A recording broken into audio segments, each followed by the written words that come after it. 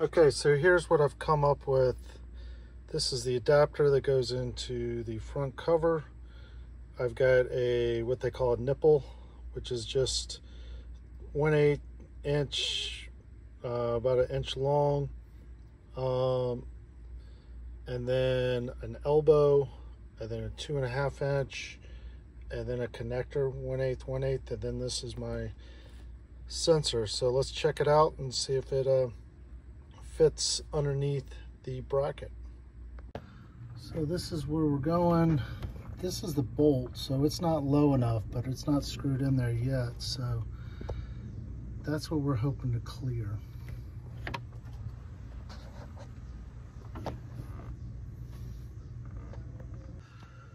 So I got the first part in and it clears. I just did a check with the bracket and it clears that bolt. So just by a few millimeters I was able to, it fits. Okay, so here's the final install. There's the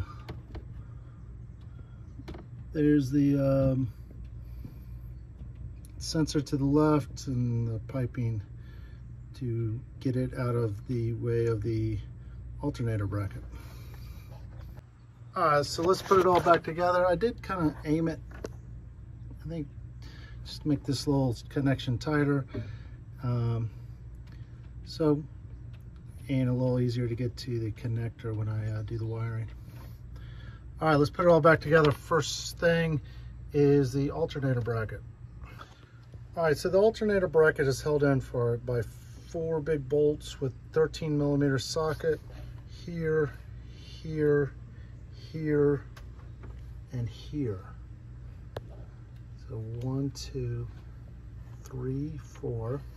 And then this little small bolt right here, that's a 10mm socket. That's just going, kind of connecting that bracket that holds on the pipe for where the water comes out of the upper intake. All right, next, make life easier on yourself and tap in these captive parts before you put the alternator back in. Makes life a lot easier. All right, alternator's back in. I am gonna put this bolt back on. I took this one off. It's a little 8mm socket, just so I could manipulate all this right here to get it on. Maybe I'll do this screw here. These are a bunch of 10mm socket for here. Got a few of them.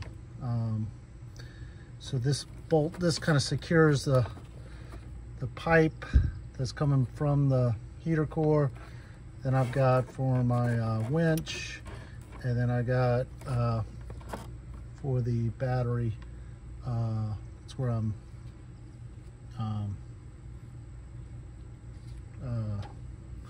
doing my ground. So here's the sensor coming out.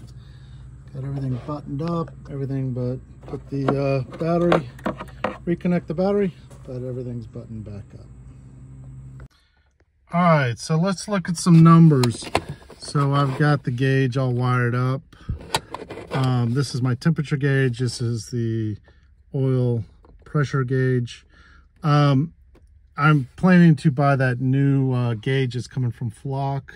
It's a new company, and that one gauge, you can have 2 sensors plugged into it, and it uses the exact same connection right here. So it communicates with an app on your phone. You can configure that gauge to read out the way you want it and set up to 4 sensors to it, but we're just going to use 2. So let's go for a test drive and let's look at the numbers and kind of go from there. So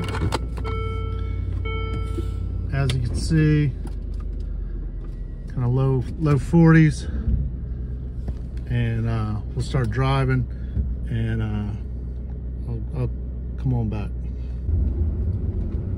All right, so obviously you can see my engine's not warm yet. It's only at 125 on the coolant temperature, and when I've got the gas on, the pressure will go up to the high 40s.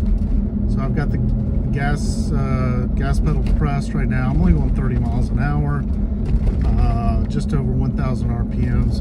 But then when I release the gas pedal, you know, it goes back down to the low 40s. So low 40s, press on the gas, pressure will spike up, and then it'll drop back down. So let's get the engine temperature up to normal, and we'll take another look at it. All right, so we got the engine up to temperature.